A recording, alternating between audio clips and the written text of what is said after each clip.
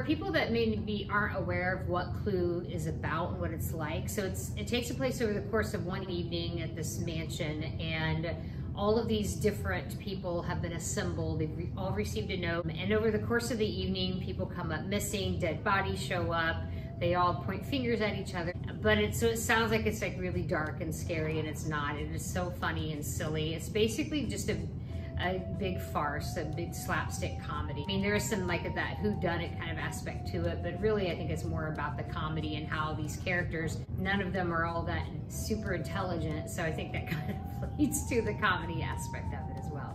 All right, we're listening, Professor. Who do you accuse? Was Colonel Mustard in the lounge with a rat. I never lounge. I chose Clue as this year's production because I've always been a fan of the movie. I love comedy and like slapstick, that type of thing, and this is the perfect play for that. I also was kind of thinking ahead to the spring musical because I knew that we were going to do a musical with a revolving stage, and we thought we would try to use that with this fall show as well. What a patriot. After all I've done for you. He's a liar. I'm one of you. I'm not a butler. I'm an indentured servant. I'm V. Harbor, and I play Wadsworth, the butler. If I had to say that I've prepared for it in any way, I've been watching the movie a lot, if I had to be honest. I'm picking up a lot of subtle characteristics of, like, what butlers might do, I guess, in the way to put it. I've been working kind of hard on, like, a voice to give it, so it's kind of pompous and, like, more formal, and really listening to everybody else and trying to get the timing of the jokes. It's actually working out really well. Yeah, so how productions are cast is that, you know, when people sign up to audition, they typically come in and read a scene from the show. So I look at things like stage presence, volume, energy, attitude, like, you know, people kind of reluctant or hesitant, you know, like, are they a team player? Do they have good work ethic? You know, all of those things really factor in. But yeah, there's a lot of factors that go into it. Anyone want to make us guess what is in their boxes?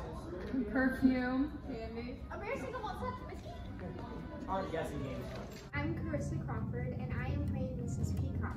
I grew up playing the game Clue like all the time. Like, that was the game to play with my family. I was always Mrs. Peacock because my sister Madeline would not let me be Miss Scarlet. Sorry, Madeline. That was always my character, and she was always Miss Scarlet. So when I got the part of Mrs. Peacock, I was like, this is a little creepy and a little strange. But yeah, the story of Clue is really fun. It's really silly, and I'm pretty sure the audience is going to enjoy it.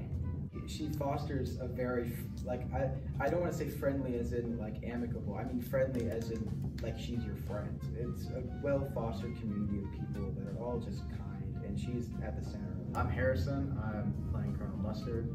The main way I've been trying to prepare to be Mustard is voice and being able to be that larger-than-life type of character. I do my best, like, I need to learn how to have a larger stage presence. Yeah, something I like about the show is you're somehow like getting smacked in the face while dipping your toe in. I don't know how else to describe it other than that. It's simultaneously so in your face, but like, I don't want to say falls apart like in a bad way, but it falls apart. The comedy just gets more and more extreme. It gets more outlandish. It is a really funny show. And there's not one moment where we're not just wanting to break character laughing. It's such a great feeling.